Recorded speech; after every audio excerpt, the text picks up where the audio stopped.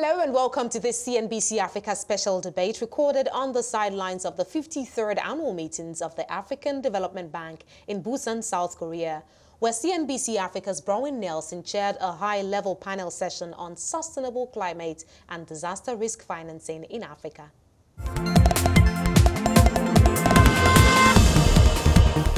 It is my honor to ask to come to the podium Dr. Akinwumi Adesina, President of the African Development Bank, to start the conversation from the perspective of the African Development Bank when it comes to risk financing. President Adesina. And welcome to this session. I'm delighted to be here for three reasons. First, because you all that are here care about Africa. That's the first one. The second one is that the future of Africa depends on what decisions we take out of this place. And third is the fact that we need to think of how to actually mobilize resources to deal with the issue of the impact of climate change on Africa. Starting from the first one, if you just take a look at what has happened with regard to Africa, Africa contributes no more than 2-3% of the greenhouse gas emissions in the world. But Africa suffers disproportionately from the negative impacts of that. All across Africa, you see a lot more today, a lot more frequency of droughts, and in fact, a lot of flash floods that you see that decimate a lot of our countries. And so the question really is this: how do we square it that the continent that contributes the least to the impact of greenhouse gas emissions is being left to suffer disproportionately? I happen to have been at the forefront of discussions that were held during the Paris COP21. And one of the things that was agreed during the COP21 was that we will look at two things. First, we will look at the issue of climate mitigation, and that we will look then about the issue of climate adaptation. We were all very, very excited. And in particular, all of the African delegation, we felt so excited because our problem really wasn't much about the issue of the mitigation. Our problem was with the issue of adaptation. Now, what was promised was that there was a promise of $100 billion a year that will be made available to cope with the whole issue of the impacts of climate change around the world. And we were looking forward to a lot of those resources coming to Africa to help African countries to adapt. Think about the coastal countries that today are being literally in Francais, they say bouleversé, all over the place. You look at the blue economy being negatively impacted because of lack of financing. But the money isn't coming. And the floods aren't stopping. And the droughts aren't stopping. You take a look at the East and Southern African area that have been very badly affected by the impact of droughts.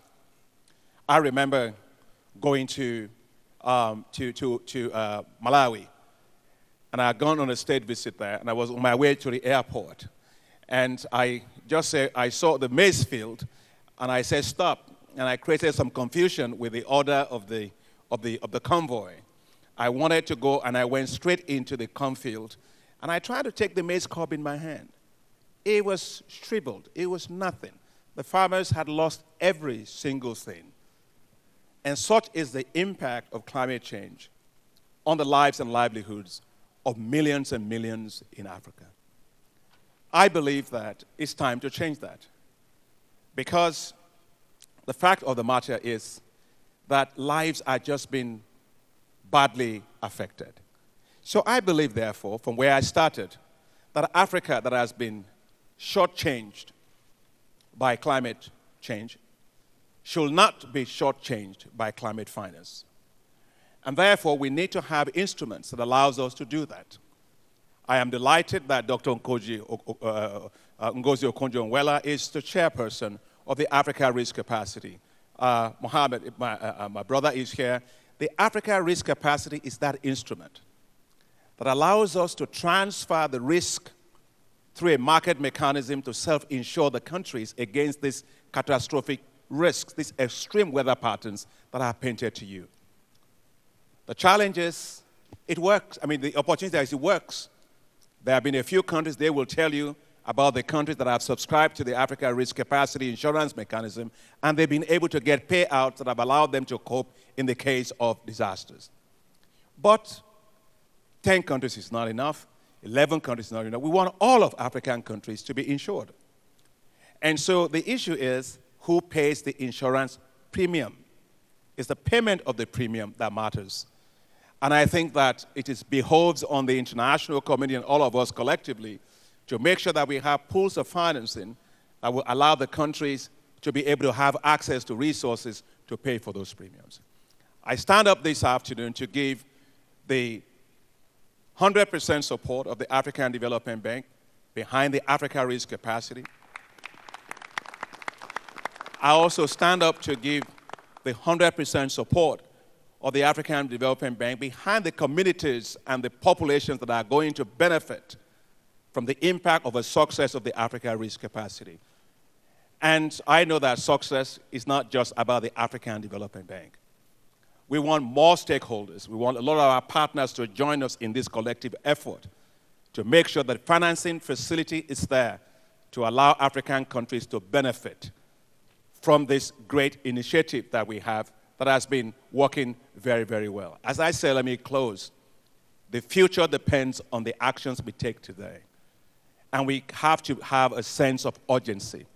I am convinced that if we form the alliances and the partnerships necessary to find those financing, to allow countries to be able to insure themselves against these extreme weather patterns, Africa will be more resilient. And when we talk about integrating Africa, we cannot integrate countries that are fragile. You can only integrate countries that are resilient. And I think that this work, if well supported, will help to bring that economic resiliency that Africa badly needs. Thank you very much, and let's make it happen. Thank you very much, Mr. President. Thank you very much, President Adesina. It is now my pleasure to welcome up to the podium Dr. Ngozi Okonjo-Iweala, Chairperson of the Governing Board of African Risk Capacity, otherwise known as ARC. Madam. Thank you, Bronwyn, and thank you so much to the President of the African Development Bank who found the time to come here to join us on this very important topic. I'll just continue from where he left off to say that the phenomenon that he talked about, climate change, weather-based events, are truly undermining Africa's development and the hard-won development gains that we've made on the continent. According to the World Bank, global economic losses due to adverse natural events were estimated at $4.2 trillion between 1980 and 2014. These losses increased rapidly, rising from 50 billion a year in the 1980s to nearly 200 billion a year in the last decade, and now on average stand at about $300 billion a year. Their report on shockwaves, managing the impact of climate change on poverty, finds that almost 75% of these losses are attributable to extreme weather events, and that climate change threatens to push an additional 100 million people into extreme poverty by 2030. And this is measured against the UN OCHA Global Humanitarian Overview for 2018, which calls for $25.3 billion to provide urgent assistance and protection to 91 million of the most vulnerable of these people. It's important to note that 13 of the top 21 countries that require immediate assistance are in Africa. And the trend is that traditional humanitarian support will continue to decline. So it's in this context of the weather-based events, the climate change events, the impact on drought, such as the one that Dr. Adesina mentioned when he went to Malawi, and we all know it in many of our countries. Against this backdrop, the African Union decided in 2012 to form this organization called the African Risk Capacity. It was established by treaty as a specialized agency of the African Union to help member states improve their capacities to better plan, prepare, and respond to extreme weather events and natural disasters, thereby protecting food security of their vulnerable populations. Now, by linking early warning systems with contingency planning and supported by modern financial mechanisms, that is the insurance aspect, the African risk capacity enables governments to provide targeted responses to disasters in a more timely, cost-effective, objective, and transparent manner, thereby reducing the response cost to governments and reducing the loss of livelihoods. So the rationale of ACT, which we are trying to explain to you today, and the concept, is based on the fact that responding earlier to a disaster before it mushrooms into a crisis is financially more efficient and economical and saves more lives and livelihoods. We found through our studies that $1 spent on early intervention through the African risk capacity saves nearly $4.50 spent after a crisis is allowed to evolve. This is a good rate of return.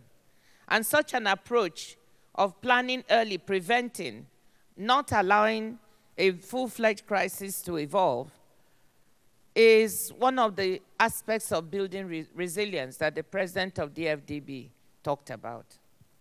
But ultimately, let me say that my team and I, and Mohamed Biavogui, the CEO, and Dolika Banda, the CEO of the insurance agency, are also here. We really believe that the African risk capacity is ultimately about African countries taking charge of their own issues and finding a way to finance their own response and ensuring their broader resilience to development. We cannot continue to be a continent that continuously depends on the generosity of others, of the broader community.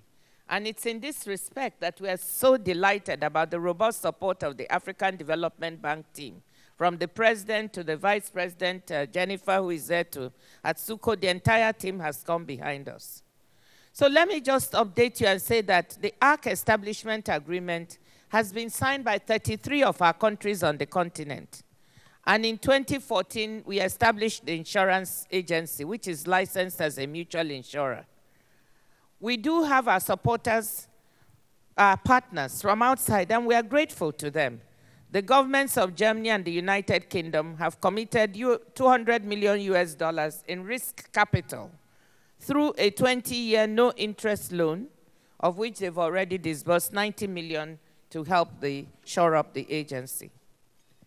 Now we have 33 countries signed up, but to date, just 8 have participated in the drought risk pool. But these 8 countries have paid $54 million to transfer their drought risk through this facility. And 95% of this premium has been sourced through the national budgets. We are very proud of this. This is the only organization among all those doing weather-based insurance where monies are coming from our own resources. And that's why we want to promote it. This is what we are all talking about, relying on ourselves. Based on this premium, we've been able to underwrite over US $400 million of drought risk over the 4 years of operation. And this has provided indirectly an estimated cover to approximately 9.7 million Africans with insurance. In the 4 years, we've also made payments of over US $36 million to 4 countries whose policies were triggered. And these resources have gone directly towards helping 2.1 million people and over 1 million livestock. Now, it's important to dwell a little bit on that last fact, because most Africans believe that insurance never pays. You buy it, but there's always an excuse not to pay you when something happens. Well, we actually work. We've paid $36 million, so it works. And we've helped so many people. But this is not enough. Again, as the president of AfDB was saying, we need more countries to sign on to these policies. The more of them that sign on, the bigger the pool, the lower will come the cost of insurance. But if they don't sign on, then it makes it a little more expensive. Now, let me just say one or two things about challenges and opportunities, and then I'll close. Our whole system is built up around a model called the African Risk View. It's the technical engine behind the African risk capacity, and it's the first of its kind for Africa. This software application provides a transparent system to estimate crop losses, the impact of the event on populations, food security, and so on. And it's, as I said, it stands at the forefront of drought risk modeling globally. It's new. So we are very proud that, again, we've been able to innovate this with the help of the World Food Program. I should have mentioned that this whole program was also backed by the World Food Program, the Rockefeller Foundation, that provided the technical capacity and so on to make the model work. But the model is not perfect, and we're still working on it. So it's a big opportunity. It's also a challenge to keep calibrating it. We've now gotten to the point where we can customize it not only to national parameters, but also to regional parameters. We've now got a panel of experts worldwide that help us to review and try to shape the model to make it work better.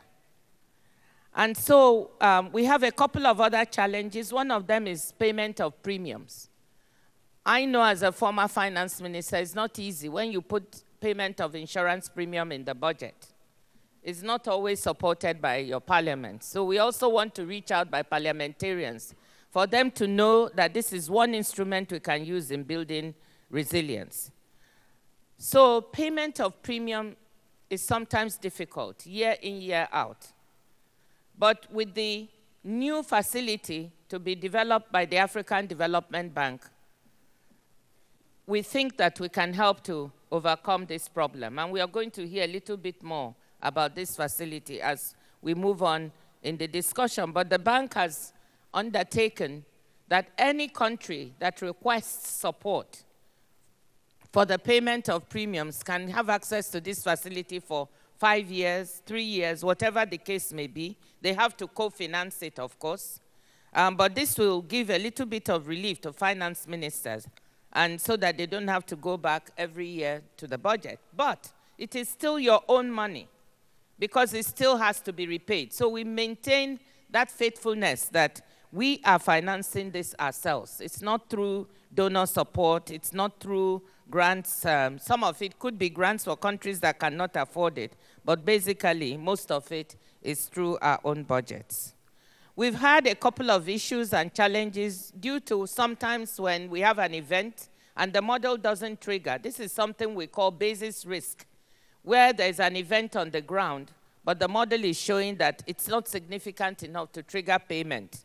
Countries, we're working with them to explain what this means in insurance terms, because it's not always understood. And we've had one or two of these cases. We are developing a facility and a policy to deal with this, so that when this occurs, we have another means of working with the countries. So I just wanted to mention a few issues. Now, on our continent, this instrument is really, really important, because it's one more in the arsenal of insurance. Africa is one of the least underinsured, or the most underinsured continents in the world. One country, South Africa, accounts for 80% of all premiums paid on the continent. And penetration is so low. In South Africa, it's 13% as a percentage of GDP.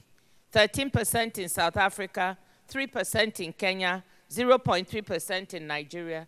We are just very underinsured on the continent. So having this African risk capacity provides us another instrument, market-based, that helps to bring the culture of insurance into our tools for managing our economies.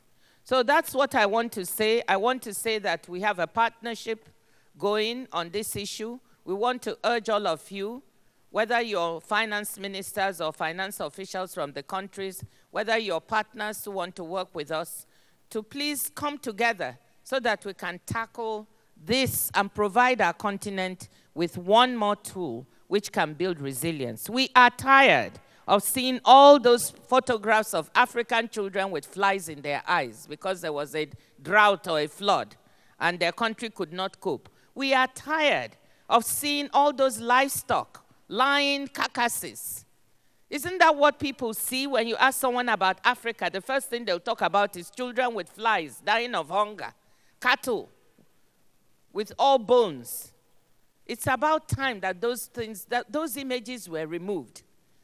And we need to develop one of these instruments to work on these issues and remove those images from the face of the world. Thank you very much. That's what ARC is about. Dr. Ngozi Okonjo-Iweala, Chairperson of the African Risk Capacity Governing Board. Up next, it is my pleasure to introduce to you Dominic Ziller, the Director General, Multilateral Affairs, the Ministry for Economic Cooperation and Development, the Federal Republic of Germany. Sir. Thank you very much, and I'd like to specifically thank the President for, in his introductory remarks, taking up the fact that while Africa is most affected by climate change, by droughts, by flooding, Africa does not really contribute to climate change such a lot. And therefore, I was part of some of the international negotiation processes, be it the SDGs, be it the Addis Agenda, and also a bit involved in the climate agenda. I would like to see the African voice also being raised in G77's negotiations, because G77 has not always taken a very conducive stance on climate change issues in these negotiation processes. Because there are also member countries who are producing fossil fuels, and there are member countries whose business case includes using up much more fossil fuels than the African countries do. So make the African voice heard also inside G77 and tell other G77 countries what you are doing goes to the detriment of Africa. Because prevention is better than mitigation and is better than insurance. Coming to insurance, definitely Germany is very much in favor of what you are doing. Very much in favor of your attempt to insure all African countries if possible, or at least the 30 that have declared interest in the African risk facility, because you mentioned it. We have to pool risks in order to really create a functioning insurance schemes. And the more countries are involved, the more risks are pooled, the more widely distributed also the benefits will be in the end, the less costly it will get, and the more of an insurance scheme, a real insurance scheme, we will see. So we can only support this very much. You know that we created under the German G20 presidency, together with the COP23, the Insure Resilience Initiative, and what you're doing is very much in line with what we tried to create in Bonn in November 2017. And I wish you all the success that you need in order to make this a big, big success story, and I'll still be part of it next year and the years after. Thank you. Right, we're now going to move to our panel discussion, and I would like the following people please to come up. If I could be joined by the Honorable Ben Botolo, the Alternative Governor Secretary to the Treasury, the Republic of Malawi. Governor Botolo, if you could come here, please, sir. If I could also ask the Honorable Landman Dibba, Minister of Forestry, Environment, Climate Change and Natural Resources from the Gambia to come up and join us. We're also joined by DG Rafa, who will be joining us from the Ministry of Planning, the Republic of Niger. Thank you very much, sir. And you can take seats because we're going to be sitting here for a long time. So make yourselves comfortable. Thank you. And then also Sibri Tapsoba, please, who's the Transition Support Facility Coordinator at ARC. Thank you very much. Right, so we are going to do something slightly different today. It's going to be a very interactive panel. And we're going to, I've coined a new term. We're going to have a horizontal panel, and we're going to have a vertical panel. So once we have got input from what we're going to call our Tier 1 countries, and those are the countries that identify the issue at hand, the need for insurance when it comes to sustainable climate and disaster risk mitigation, followed by tier 2 countries, and those are the countries that also realize the need to mitigate against the risk and the importance of insurance, but those are the countries that are also experiencing financial difficulties. And we're going to bring them to the table as part of the discussion. And of course, then the African Development Bank, who is working across the African continent to implement solutions and working with the challenges that are being experienced by the countries on the ground. So I am hoping that you will rise to the occasion. We will allow also inclusive comments from the audience. So if you do have burning questions at any stage, please put up your hand and we will deploy a roving mic. I'm now going to start with Governor Butolo and get a sense of Malawi's experience with the African risk capacity, sir. If you could take us through your story. You have benefited from a payout of $8.5 million, and that was for the 2014-2015 year. Could you give us a sense, you have obviously been involved from the beginning, just give us a sense of your experience. And again, we're looking for honest commentary, and it's going to be a robust discussion. Governor Butolo. It was quite a good experience, which we went through in Malawi. Malawi was one of the first countries to join ACT as a group. Two issues which I want to mention, three issues. Climate change is real, and the region is getting affected either by drought or too much rainfall or earthquakes. So we need to take remedial measures. Hence, African Union coming up with this institute, African Risk Capacity. In Malawi, we had that experience. Within those 2 years, we had too much rainfall, and again, we had the drought at the same time. When you're one of the pioneers, you suffer sometimes quite a lot because you have not seen how the model is going to reflect or how it's going to respond to the need of the people. In the case of Malawi, it's possible that one region can have too much rainfall and the other region have a drought. It's very possible. So at that particular point in time, we found out that the southern part of Malawi, where there's a lot of people, most population reside there, they had a drought there. And in the northern part of Malawi, there was too much rainfall. On average, you'll find that Malawi's, according to that model, was not fitting very well. We went into the negotiations, and ACT did come to pay out. They did give us that payout. Well, I think that's very important. As Dr.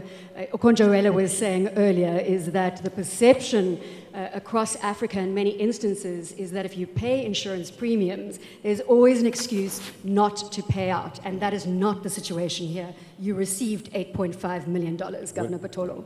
We received $8.5 million, and definitely subsequent, you'll find that that now model has been improved. Now it can take even regional sensitivities, which is very good for all of us, because a bigger country, any country, Malawi is just a small country, but long, so it may have that variation. So bigger countries may have, again, variation. So African models should take into that, and thank you, our management to look into the sensitivity of the countries and into the regional sensitivity, which we need to have. After payout, we did whatever it takes to distribute where those resources are needed to the most affected and the most vulnerable people in our country. And you did supply both rice and cash payouts to the people on the ground. Could you just quickly take me through that process? I think, again, it's important to know how you distributed the funds that you received. When the funds arrived, there was, again, a cash payout and as well as a commodity, in this case, rice and maize and some cereals payout. We did that one because we were working with a group of United Nations, WFP, and we had a team of NGOs, government officials, development partners formed up a team. We have got clusters. So when it came, it just went into that kind of mode. And those people who were on the cash basis, they had their cash and they went to buy. depending on their need. And those people who were really in need of food, the food was distributed to them. Governor Batola, thank you very much. Now I'm going to ask if we do have representatives from Senegal, Ghana, Burkina Faso in the room. If you are here, could you signal your presence? Could I please get a roving mic deployed? And would you like to come up to the podium? So we'd very much like to hear of Senegal's experience, again, as one of the tier 1 countries that has been involved in African risk capacity since the beginning, also receiving a payout. So if I could perhaps ask you to just give your sense of how you've experienced the African risk capacity building initiative that you have obviously been involved in. Thank you. Thank you very much. My name is Ibrahim Akan. I'm the CEO of the Sovereign Mineral Fund of Senegal. Fortunately, my colleague, the head of delegation of Senegal, is in another meeting. So we appreciate you making the time to come, sir. Thank you. So he insisted a lot to come and speak with you, keeping in mind that I'm not the right person to speak very in detail in what happened in Senegal. So I asked him what I have to say. And he told me, okay, just say that we received some money last year. Just some money? Let's say, wasn't it in the magnitude of over $16 million? Yes, 16 point something exactly. million US dollar we received last year. Exactly. I think let's have a round of applause again on the fact that insurance actually does pay out. And he was, let's say, he seemed surprised that he received this money because the money we were to contribute was really a small, very small portion of this. This showed that this mechanism of insurance is something that fits our need. And we expect when we pay this contribution, we will never need to receive this 16 point something. But unfortunately, we need this 16 point something to pay something to our agriculture people who are facing this drought, mainly in the north of Senegal. And we have this issue that we believe that is really a very good mechanism. Brilliant. And you are committed to the process going forward. You will continue to pay your premium, sir? And I asked him, have you already paid this year? And he answered, we have in our budget written down the amount that we are going to pay. Unfortunately, it's not paid yet, but it will be. So that's the message I have to. Thank you very much. I think a very important message that the money has been provisioned for in the budget, a worthy premium to be paying from the national budget. Thank you very much, sir. The Gambia is part of the few countries that has made payment towards the African risk capacity in the... Sorry, and let me just rectify that. So what I'm saying is that the situation going forward is that the payments are now being discussed in terms of looking for assistance from the AfDB. So I'm not saying, in terms of our tier 2 countries, that these are countries that have not come to the party. They have been involved and made payments, but we're now at a juncture as to how do you continue to make those payments going forward. And I apologize for any misunderstanding, but it's certainly about what happens now in terms of the premiums going forward. And as far as I understand it, the Gambia is looking to the African Development Bank to get assistance for the premiums going forward.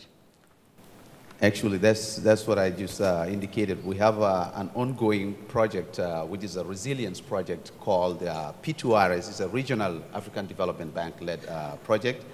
And we were engaged, and in the process, we made sure that we reallocated resources. We did our logs and made sure that we made the $500,000 payment about 2 months ago. And going forward, we are now taking into consideration the fact that, we need to be doing this periodically And it is going to feature in our budgets, going forward, because part of our agricultural portfolio already has about 3 projects from the World Bank, African Development Bank, to the IFAD, which are all dealing with climate change issues, and resilience is one of our main. And so government is doing a lot of investment in terms of climate resilience, especially when it comes to food security of our main staple crop, rice crop. You would find out that we are doing a lot of investment in irrigation. Now, what happens is that we have tidal irrigation where the irrigation depends on the ebb and flow of the River Gambia.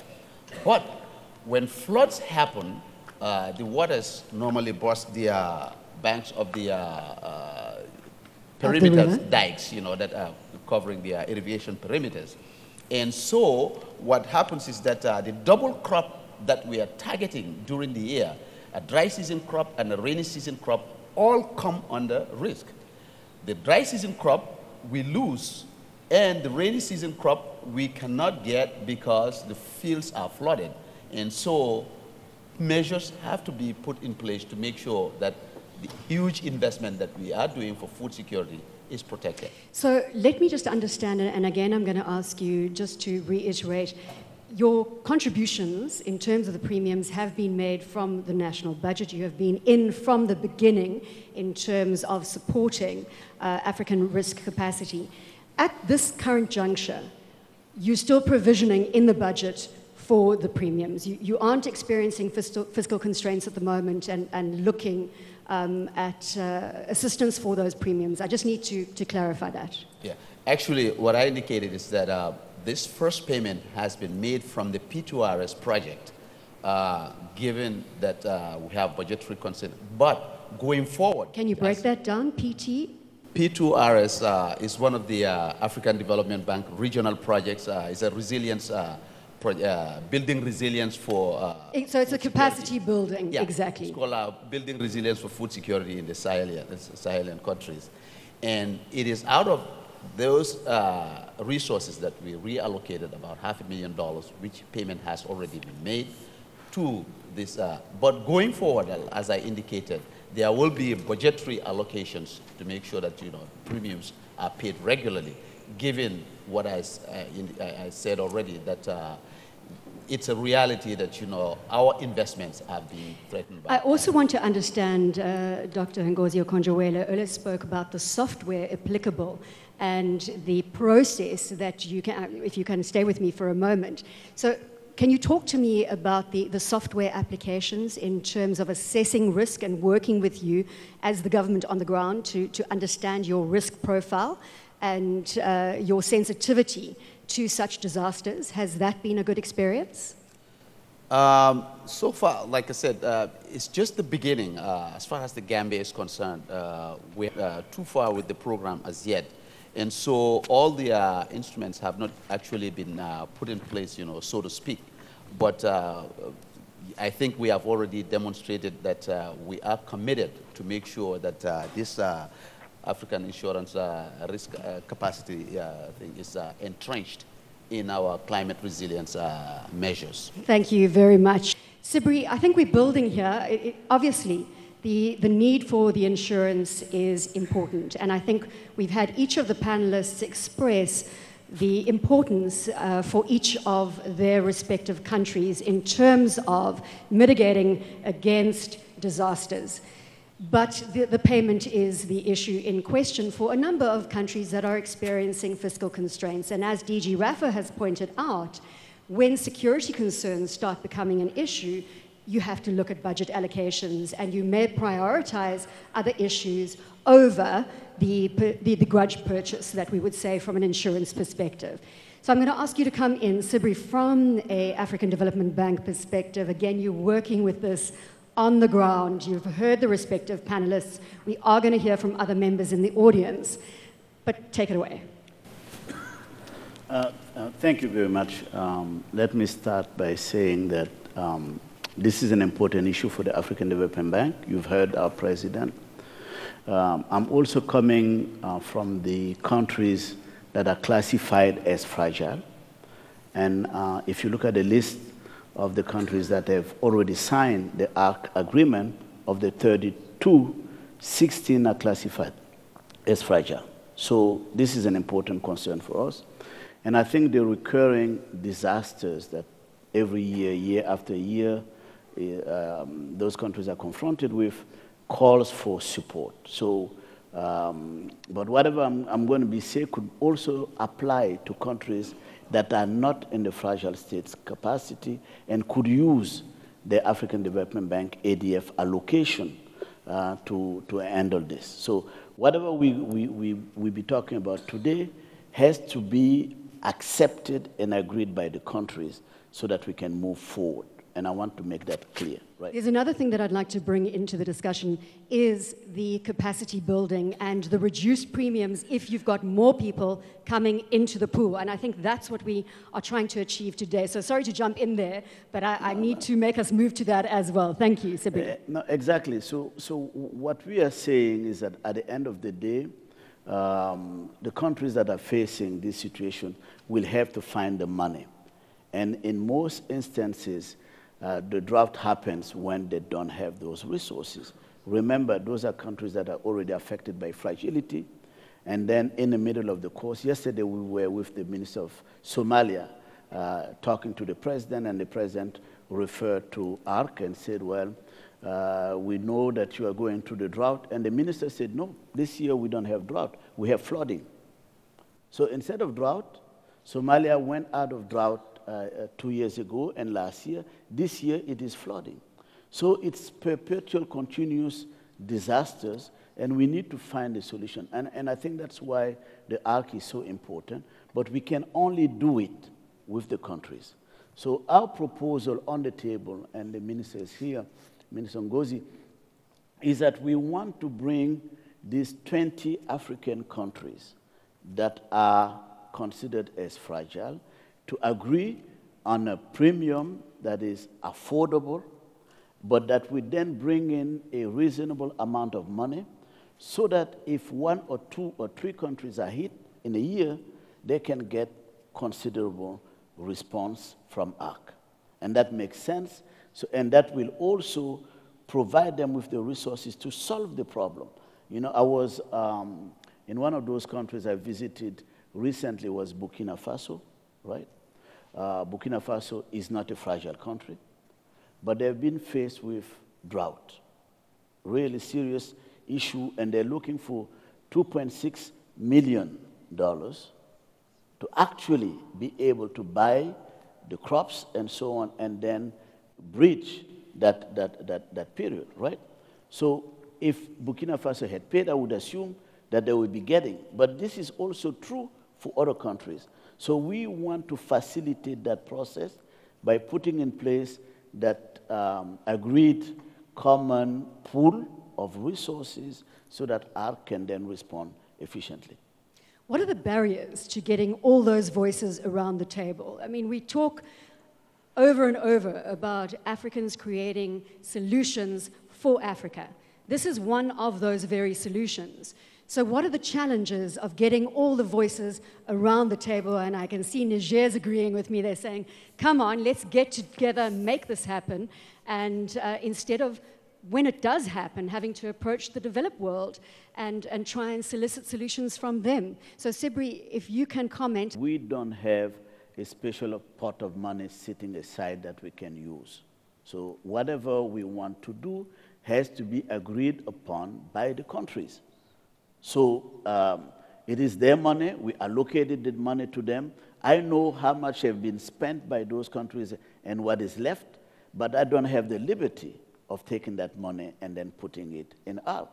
So we need the agreement. So we are starting a dialogue with the countries where we want to convince them of the value of actually paying the premium so that they can get those results. But it has to be a decision of the countries in agreement. Otherwise, if I could, I would make a decision today that I'm taking $3 million per country, and then the issue will be solved. But I can't do that.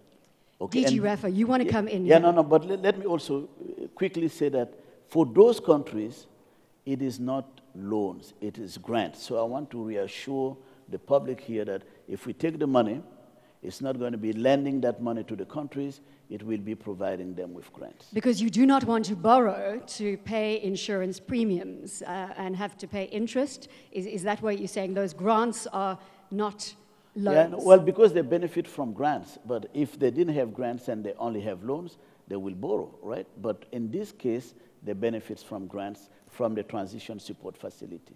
I do just want to throw it back. Before I go to closing comments, I am cognizant of time. We've got 7 minutes, and I will come back to my panel for closing comments. I do just want to ask the DG, Ark, if you would like to say anything, sir. Thank you. And if you would like to say anything, ma'am. Thank you very much. And I just wanted to come back to the context a little bit. You know, myself, I spend my life in trying to support agriculture. And trying to support, most of the time in Africa, you support rain-fed agriculture.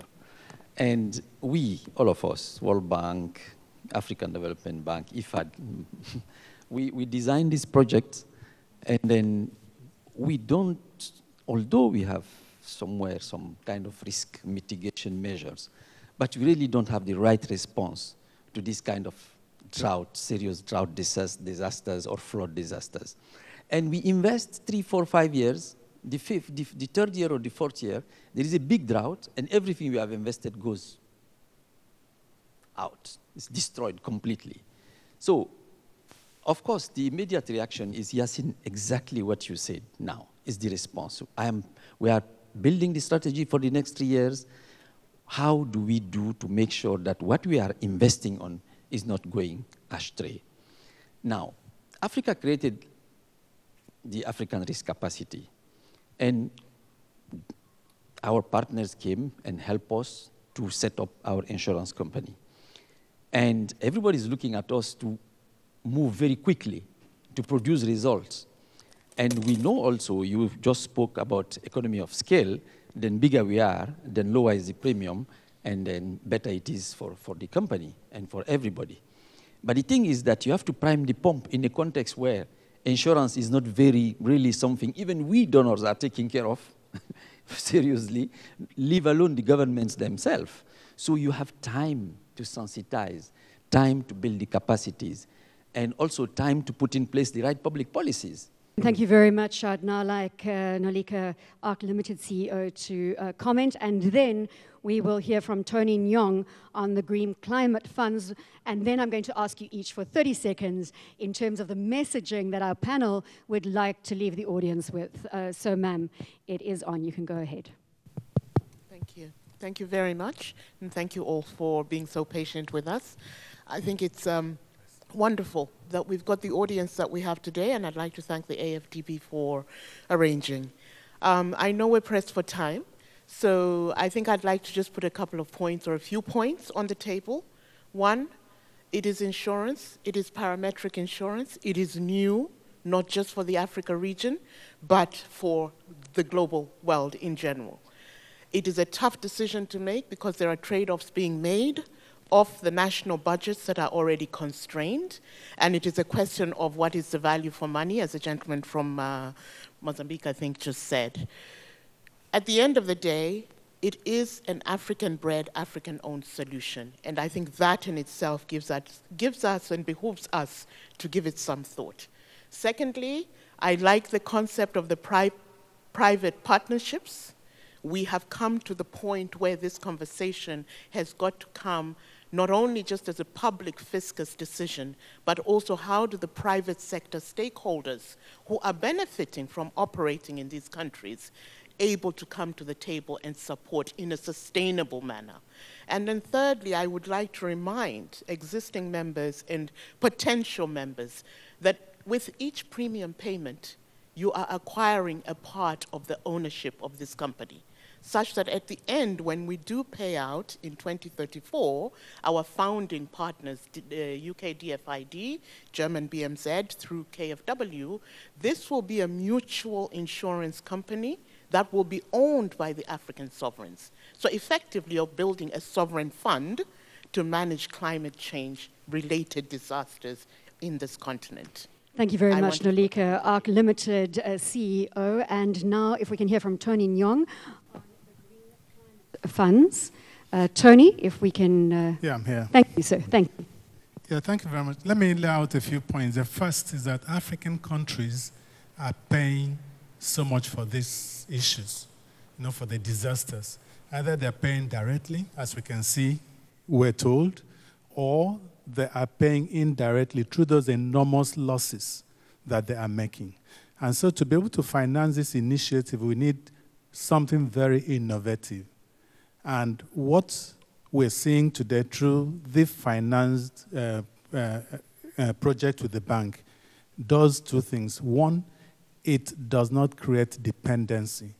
Two, there is an exit strategy that we know when the bank intervenes or any other person intervenes, it won't be forever and we step out. So we have gone to the Green Climate Fund and they say, we love this project. They really love it and want to finance it. But incidentally, they cannot pay premiums because their fear is that the Latin American countries, all the other countries in the Caribbean that are exposed to this will also come.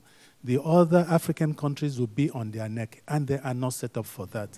So what we need to do is, how do we put some of our resources into this to pay the premiums, and then the Green Climate Fund says, every other thing, the capacity building, we will take it up. And that way, we know we're going to finance this. So as we sit, we are just waiting for African countries to show some commitments that they are willing to put some of their money in. This is a digressive payment that over time, we would have built their capacities enough that they no longer need the GCF funding on a continuous basis. Neither do they need the African Development Bank funding. Their capacities would have been enhanced that they can do it and everybody gets them. But you do want to see skin in the game. Definitely. Right. Okay. So on that note, let's go to our closing panel and just a very short comment in terms of, and now let's build on the momentum. Remember, this has been in the making for a long time. You now either go forward, you collaborate, you get the scale that you need to make sure that the premiums are of a suitable magnitude, that they are affordable, and that will only come through the scale. You've heard, once you put skin in the game as African countries, you will find other players that will come to the party, and then you have viable solution in terms of an African solution and as you mentioned, it will be a global solution ultimately, but this is where we need to start. But it's almost a make or break. Right now, the commitment needs to be here, and you need champions. Governor Botolo. Thank you. ARC is not a potential solver of climate change or the problems affecting drought or disaster. It's a partner when that disaster or flooding has occurred. A friend in need is a friend indeed. Timely coming, whenever the disaster is available, it will reflect quite positively on the institution. A friend in need is a friend indeed. Governor Botolo, thank you very much. If we can hear from the Gambia, sir. Yeah, thank you very much. I think the case has been succinctly made by all the speakers here, from the president to Minister Konjo-Iweala. I'm not sure if I'm pronouncing the name rightly. And of course, all the doyens, you know, we've worked together at IFAD on so many agriculture projects. And the amount of investment we are pumping into these projects is so much. We are thinking of all ways of making sure that resilience is built in. It shouldn't be so difficult, as Mr. Sivri has said, whereby we negotiate part of the grants that are given to us is actually paid in at the beginning as premium, as the Gambia has done in the case of this building resilience for food insecurity in the Sahel project. So I am employing on all other countries to follow suit and make sure that our investments that we have made in terms of agricultural development are protected, and we have a fallback option, and also actually have contributing to the idea of the private sector coming in, knowing that very well that the public-private partnership is a big deal as far as agriculture is concerned. And so everybody should have something on the table as far as this climate risk capacity thing is concerned. Rafa Sibri, if I could give a final comment to you from the African Development Bank, sir. Yes, 3 points very shortly. First one is sustainability, exit strategy, and of course, how do we maneuver the process to maybe go into an insurance, but also reinsurance process. We need to talk about that with the ARC group. Second is an appeal to the countries to they should agree so that we can take a very small portion of their money and have a group insurance that we can then discuss with ARC. And, of course, it has to be understood that this cannot be year after year after year for the next 10 years. We need to look at the next strategy. And then the last point is that for us, ARC is an African solution for African countries facing disaster. I think there's time to discuss, but there's also time to move on. So let's move on. So let's move on. And just in conclusion, I've spent the last 10 years under the CNBC Africa brand, traipsing across the African continent, going to the World Economic Forum in Davos, debating these issues, the Milken Institute in Los Angeles, and we are seeing progress happen. I am very, very encouraged by the tangible solutions that we are seeing on the ground across the African continent. You've got the free trade zone coming to fruition. Our job as a media player is to monitor the promises made. And this is a role that we can play in the ARC story going forward. So you have the commitment. Let us monitor it, let us measure it, and let us see this African solution turning into a very, very viable solution that Africa can stand proud behind. Thank you very much, ladies and gentlemen, for joining us.